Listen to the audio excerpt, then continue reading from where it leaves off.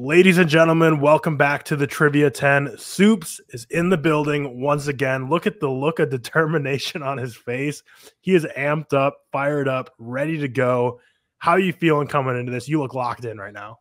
I'm locked in. I had a great offseason. You know, the last time I was on Trivia 10, I was facing off against Josiah. Didn't go my way, choked in that final round, but I've done a lot of reflecting in this offseason, and I'm back ready for vengeance. Love to hear it. Well, new episodes every Tuesday and Friday. We'll see if Supes can find himself in the playoffs once again and get some redemption against Josiah or whoever else he may face. But let's go ahead and get into this thing. First three questions are going to be multiple choice. First question, in Sonic the Hedgehog, which town does Sonic consider his home after living in secret on Earth? Is it Mushroom Hill, Emerald Town, Station Square, or Green Hills? Green Hills. Green Hills is correct. A true Sonic fan, not a fake Sonic fan. Hype for Sonic 3, I imagine. But 1 for 1 off the bat, getting 5 points already. Going on to the second multiple choice question. In Venom, which organization is responsible for the experiments that lead to the creation of the Venom symbiote? Is it Oscorp, Alchemax, Life Foundation, or Roxxon Energy Corp? Life Foundation. Supes is dialed and Supes is locked in. Perfect 10 points out of 10 points right now. The final multiple choice question now. In The Batman, the Riddler leaves clues to lead Batman to discover the truth about a secret fund relating to what project? Is it the Renewal Project, the Wayne Enterprises expansion, the Arkham Initiative, or Gotham Reconstruction Plan? The Renewal Project. Perfect. 3 for 3 on the multiple choice. Dialed, locked in. Talk to me. 15 points already, but now we're going away from multiple choice. You're just going to have to give the straight up answers, but absolutely dialed right now. Number 4. What is the name of the club in Seoul? No, my favorite Pixar movie. Oh my God. Fake fan.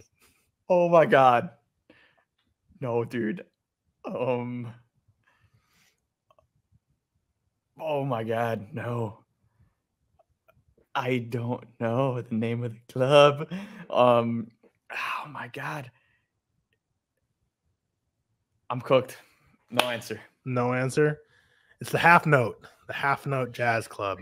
God. No points there. Let's see if we can bounce back here. Question number 5.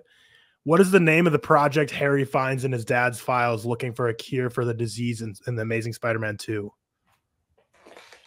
Oh my God, no. Project. Oh my God. See, I'm a choke. I haven't seen this. I haven't seen it in a while, and I watch this movie all the time. Avid TASM 2 defender. I love TASM 2. Love that film. Would defend it with my life. Project. Dude, see, this is gonna annoy me because I know it's gonna as soon as I see the answer, it's gonna be like, oh yeah, that was it. Of course. Why would I think anything else? Oh my God. I'm cooked. No answer.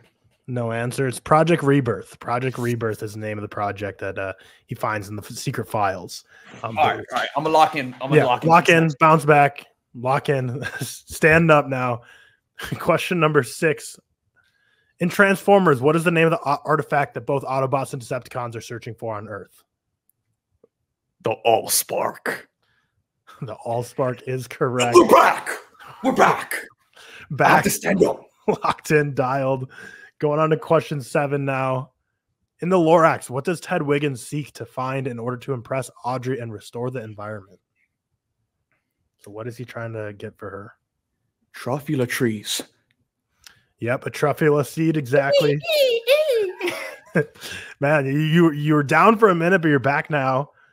Underrated soundtrack, by the way. Lorax, for some reason, has one of the best movie soundtracks. Love it. I saw you tweeted that like a month ago or something. So I'm like, yeah, you're saying like, why does this low-key have like the greatest soundtrack ever? Everybody needs a Thneed. Shout out, banger song. Question number 8. In Star Wars Attack of the Clones, what is the name of the character who offers Obi-Wan Kenobi death sticks? No, dude.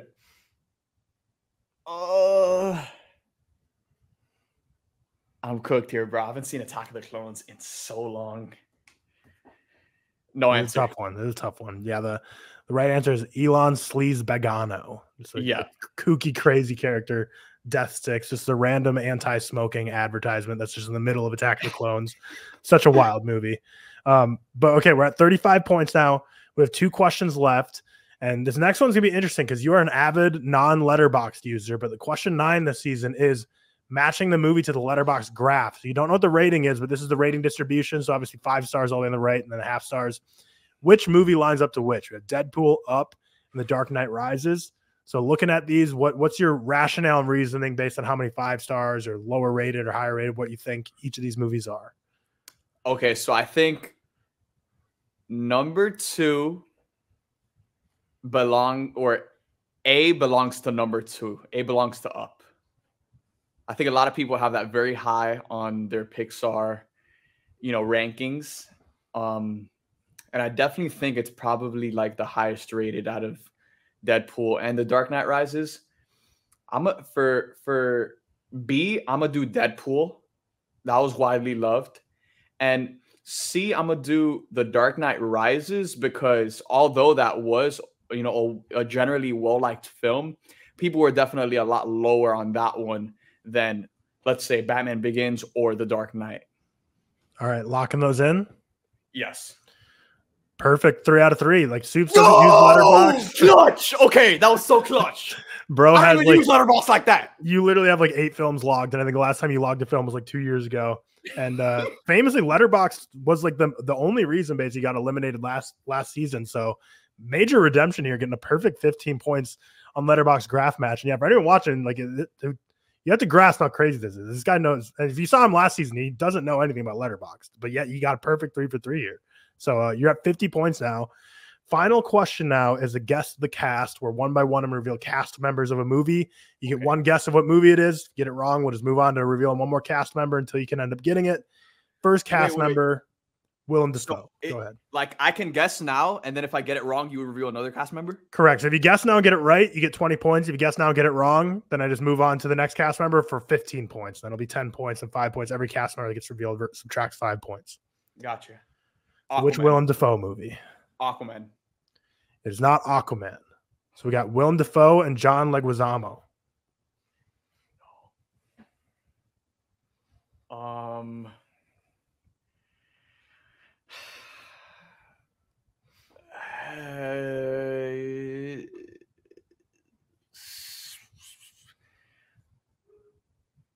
not sure. I'll say.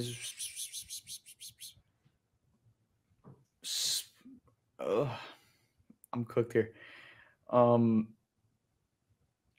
Say Spider-Man 1. Maybe John Leguizamo was in that at some point. Not Spider-Man 1. Lawrence Fishburne. Lawrence Fishburne, John Leguizamo, and Willem Dafoe. I'm cooked.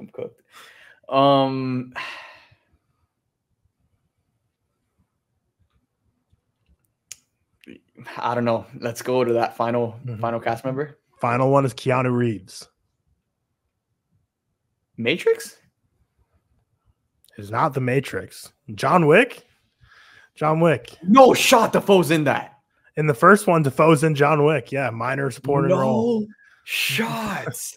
Yeah, it's tough because like it's a perfect one for someone like you, obviously an avid comic book movie fan, is once you see that Defoe face come up first, your brain just gets like locked into has to be a comic book movie or something. But damn, yeah, John Wick on that. Dude, I do not remember Defoe in the first one.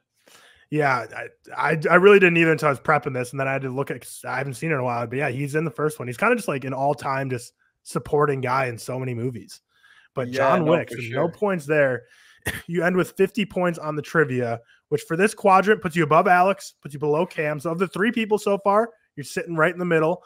But the way this works is it's the sum of your score of this 10-question trivia and what we're going to do on the Friday episode, which is the real reveal game. So the addition of those 2 scores will be where you stack up. So right now of the 3, you're right in the middle, smack dab in the middle. So we'll see how you do on the Friday episode. But how do you feel about your performance today? Honestly, still fairly lackluster. However, looking at the leaderboards, I obviously did enough to put myself over Coleman. And, now I'm just, today I did well, but I'm looking forward to the next episode and continuing to stack onto my points and just climb up the leaderboard rankings for this season of Trivia 10 and continue to solidify myself amongst the other players in this game and come out on top this year. Love it. Love to hear the confidence. We'll see you back in the Friday episode to see where you end up stacking up here. But a solid roller coaster ride of a trivia up and down. But we'll be back. New episodes every Tuesday and Friday. Hit that subscribe button. See you Friday. Peace.